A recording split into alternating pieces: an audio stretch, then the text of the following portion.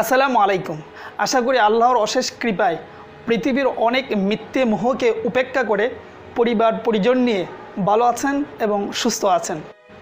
NSI সম্পর্কিত আপনাদের প্রশ্ন উত্তর নিয়ে তার আগে আমি দুইটা ভিডিও করেছি। আপনি ওই ভিডিওগুলো যদি দেখেন তাহলে এনএসআই সম্পর্কে অনেক প্রশ্নের উত্তরই আপনি পেয়ে যাবেন।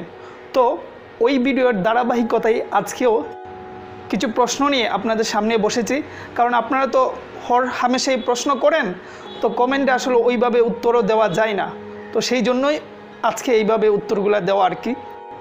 তো আমি চেষ্টা করি সবসময় আপনাদেরকে নির্ভুল তথ্য দেওয়ার জন্য, কিন্তু একটা জিনিস আমি ক্লিয়ার করে নিই, আমি কিন্তু সব জানতা সংশয় নয়।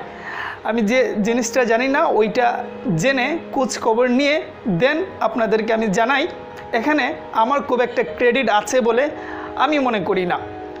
যাই হোক, অনেকক্ষণ বকবক করলাম, মূল আলোচনা শুরু করব।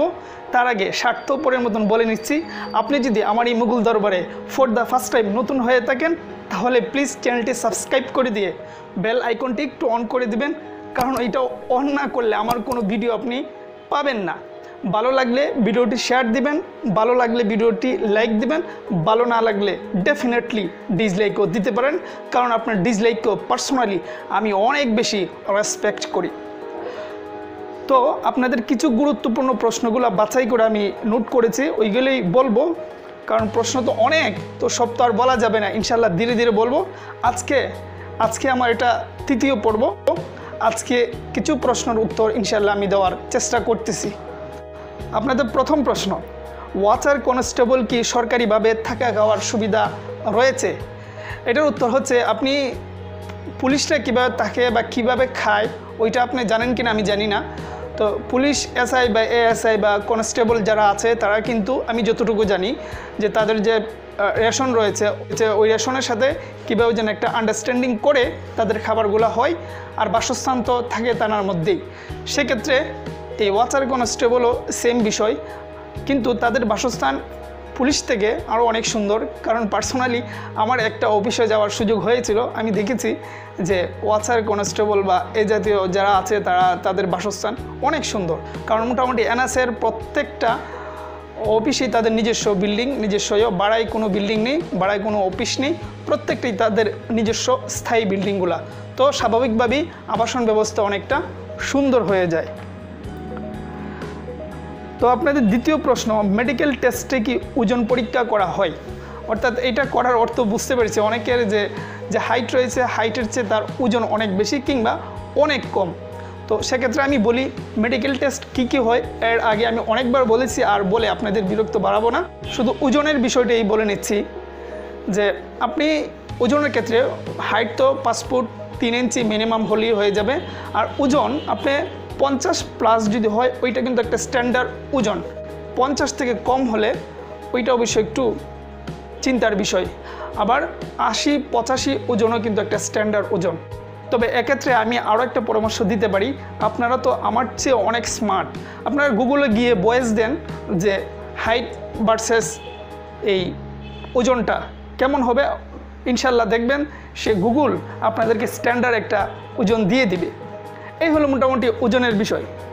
দেন আসুন জুনিয়র ফিল্ড অফিসারের প্রশ্নগুলো দেন ভাই আমাকে, মানে এটা অর্থ হচ্ছে আপনার অনেকেই অসংখ্য প্রশ্ন আছে এটা নিয়ে, যে সবাই শুধু বলে যে ভাই বিগত বছরের প্রশ্নগুলো যদি থাকে একটু কাইন্ডলি দেন। আরে ভাই এইটা আমি দিলে আপনার লাভটা কি হবে? দেখুন, এত বড় একটা পরীক্ষার প্রস্তুতি আপনি নিচ্ছেন, তো আমি এই প্রশ্নগুলো দিলে আপনার কি লাভ হবে? তার চেয়ে বেটার আপনি নিজে একটা প্রশ্ন ব্যাংক কিনুন না, এটার দাম হবে বড়জোর 100 টাকা। ওইটাতে যে শুধুমাত্র এনএসএর প্রশ্ন তা তো নয়, আরও অনেক জবের প্রশ্ন রয়েছে।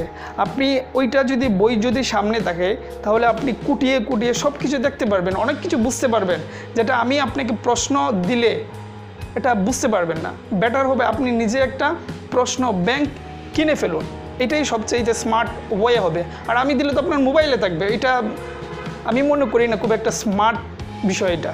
তার চেয়ে বেটার আপনি একটা কিনে ফেলুন। তারপর আসুন অ্যাডমিট কার্ড কবে পাবো? দেখুন, সাধারণত অ্যাডমিট কার্ড আপনার পরীক্ষার 10 থেকে 12 দিন আগে আসবে। তার আগে নাচানাচি ফালাফালি করলে কোনো লাভ হবে না, এবং আপনি যদি সঠিকভাবে আবেদন করে থাকুন তাহলে টেনশনের কোনো দরকার নেই। আপনি টাইমলি অবশ্যই SMS পাবেন, এবং তখন ওই পাসওয়ার্ড দিয়ে আপনি অ্যাডমিট কার্ডটা বের করে নেবেন। তারপর অনেকে বলেন যে আবেদন ভাই এইচএসসি কিংবা এইচসিসি রুলগুলো ভুল করে দিয়ে ফেলছি, এখানে ভুল হয়ে গিয়েছে, তো এর সমাধান কি? ভাই আমি খুব সাধারণ মানুষ, আমি এইটার সমাধান দিতে পারবো না, কারণ এইটা অনেক গ্রেট একটা ভুল। কারণ ওই রুল নাম্বারের মাধ্যমেই আপনার যে সার্টিফিকেট ওইটা তারা ভেরিফাই করবে। সো এখানে যদি ভুল করেন, এটা সমাধান কি অন্তত আমি জানি না ভাই, এটা গ্রেট ভুল, এরকম ভুল হওয়া আসলে উচিত নয়। তারপর আসুন, এটা অসংখ্য মানুষ আপনারা করেছেন যে ভাই আমি তো কম্পিউটার জানি না, অথচ নিয়োগে তো উল্লেখ করে দিয়েছে যে কম্পিউটার লাগবে। এক্ষেত্রে আপনাকে আমি একটা পরামর্শ দিই, দেখুন কম্পিউটার কিন্তু অনেকটা অপশনাল, যদিও তারা বলে না এটা অপশনাল, আমরা জানি এটা অনেকটাই অপশনাল। আপনি যদি আল্লাহ চাহে তো আপনি যদি বাইবা পর্যন্ত যেতে পারেন, আল্লাহ যদি আপনার প্রতি সহায় হয়, তাহলে বাইবা যাওয়ার আগে ওগুলো শিখে ফেলবেন। অফিস অ্যাপ্লিকেশন ওগুলো আপনার 1 সপ্তাহ লাগবে না শিখতে, একদম খুবই সাধারণ কাজ। যে কোনো অফিসে তো ওইগুলো টুকটাক লাগে, সো এটা টেনশন করার কোনো কাজ নেই, এটা একটা অপশনালের মতন বিষয়। আপনি ওই বাইবাতে যাওয়ার আগে শিখে ফেলবেন, 1 সপ্তাহ 10 দিন লাগবে, এর বেশি এটা লাগার কথা নয়। তারপর আসুন, অনেকে বলছেন যে বাংলা থেকে ইংরেজি ট্রান্সলেশন বা ইংরেজি থেকে যে বাংলা ট্রান্সলেশন ওইটা পড়ার জন্য ভাই সবচেয়ে ভালো বই কোনটা হবে? বাজারে ভাই অনেকগুলো বই রয়েছে, আপনি চাইলেই একটু খুঁজে বের করতে পারুন। যেহেতু আপনারা আমার কাছ থেকে জানতে চাচ্ছেন, সেহেতু আমি যদি বলি তাহলে বলতে পারি যে সাইফুডসের একটা বই আছে, ট্রান্সলেশন অ্যান্ড রাইটিং। আমার মনে হয় এই বইটা খুবই একটা ভালো বই, চাইলে দেখতে পারেন। তারপর আসুন, পরীক্ষার হলে ক্যালকুলেটর নিয়ে যাওয়া যাবে তো? দেখুন এই প্রশ্নটার উত্তর আমি কী দেবো, আমি নিজেই কনফিউশনে থাকি। কারণ অনেক পরীক্ষাতে আমি নিজে পরীক্ষা দিয়েছি, ক্যালকুলেটর নিয়ে যেতে পেরেছি, আবার এমন পরীক্ষা দিয়েছি যেখানে স্যাররা নাটক করেছে। তো এক্ষেত্রে আমি একটা কথা বলে নিতে পারি, আপনি যখন অ্যাডমিট কার্ড আসবে ওখানে ওগুলা স্পষ্টভাবে উল্লেখ থাকবে। সো আমরা ওই দিন পর্যন্ত অপেক্ষা করি। তারপর আসুন, এক্সাম কবে হতে পারে ভাই? দেখুন এনএসআই তো আসলে নির্দিষ্ট কোনো নিয়মই ফলো করে না, তো সেক্ষেত্রে কবে হবে এটা জোর দিয়ে বলা যায় না। তবে অতীত অভিজ্ঞতার কথা যদি বলেন, সেক্ষেত্রে বলতে পারি, যেমন সবশেষ যে নিয়োগটা হয়েছিল সেটা মোটামুটি 1.5 থেকে সর্বোচ্চ মনে হয় 2 মাস ছিল, এর ভিতরেই পরীক্ষাটা নিয়েছিল তারা। তো আপনি ধরে রাখতে পারেন মোটামুটি কমে বেশি 2 মাস পাবেন, 2 মাস থেকে কম হবে না আর বেশিও হবে না। তবে বেশি হোক বা না হোক 2 মাসের আগে পরীক্ষা হবে না, আর কপাল ভালো থাকলে তার থেকে বেশিও তো পেতে পারেন। তারপর আসুন, ওয়াচার কনস্টেবল কি লিখিত পরীক্ষা হয়?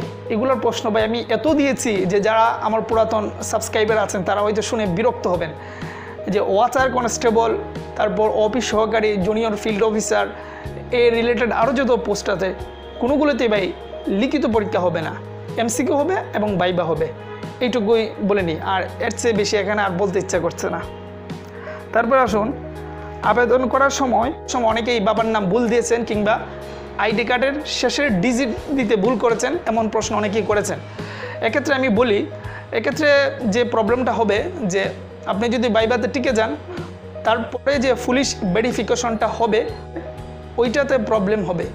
আপনার বেটার হবে আপনি নিজে উদ্যোগে পুলিশের সাথে যোগাযোগ করবেন, তাদের কাজটা একটু সহজ করে দেবেন, তাদের সাথে আরও যেভাবে সম্পর্ক বাড়ানো যায় ওইটা করবেন।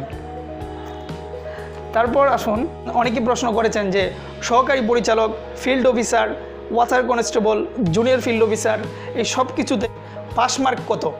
দেখুন এটা কোনো নির্ধারিত নাই, অনেকটা বিসিএসের মতোই কার্ড মার্ক কত হবে অনেকটা তারাই নির্ধারণ করবে। এখানে আমরা আসলে জানার মতো কোনো স্কোপ নাই, মানে সব ডিসিশন তারাই নেবে, তারাই সবচেয়ে জানে, সবচেয়ে ভালো বুঝে, তাদের ডিসিশনই চূড়ান্ত ডিসিশন। তারা কত মার্ক নির্ধারিত করাবে সেটা আসলে আমরা জানার কথা নয়। তারপর আসুন, অনেকেই প্রশ্ন করেন যে ভাই যে প্রিলির যে পাস মার্ক ওইটা কি সকল মার্ক অ্যাভারেজ হবে নাকি নির্দিষ্ট কোনো সাবজেক্টে মানে নির্দিষ্ট মার্ক পেতেই হবে? এর উত্তর হচ্ছে না ভাই, প্রিলিতে আপনি যে কোনোভাবে মার্ক পাইলেই হলো। কারণ দেখুন, যদি আপনি ইংলিশে টাচ না করেন, ম্যাথও টাচ না করেন, অসুবিধা নাই। যদি তাদের নির্ধারিত কার্ড মার্ক আপনি অ্যাভারেজ পেয়ে যান, তাহলে আপনি টিকে যাবেন। এখানে নির্দিষ্ট কোনো সাবজেক্টের মার্ক পেতে হবে এমন কোনো কথা নেই। এই হলো মোটামুটি আজকের কিছু প্রশ্ন। ইনশাল্লাহ জানি আপনাদের মনে আরও অনেক প্রশ্ন উকি দিচ্ছে। আপনারা প্রশ্ন করতে থাকুন, ইনশাল্লাহ আমি উত্তর দেওয়ার চেষ্টা করব। আমি নিজে স্বপ্ন দেখতে আর দেখাতে অত্যন্ত পছন্দ করি, কারণ আমি দৃঢ়ভাবে বিশ্বাস করি একটা স্বপ্নই মানুষকে বাঁচিয়ে রাখতে পারে। স্বপ্নের জোরেই একজন মানুষ তার পৃথিবীটাকে পাল্টিয়ে দিতে পারে। তাই আপনার স্বপ্নকে বাঁচিয়ে রাখুন, হয়তো এই স্বপ্ন একদিন আপনাকে চূড়ান্ত শিখরে পৌঁছে দিবে। যাই হোক, আজকে এই পর্যন্ত। আবারও হয়তো অন্য কোনো বিষয় নিয়ে কথা হবে। সেই পর্যন্ত ভালো থাকবেন, সুস্থ থাকবেন। আল্লাহ হাফেজ।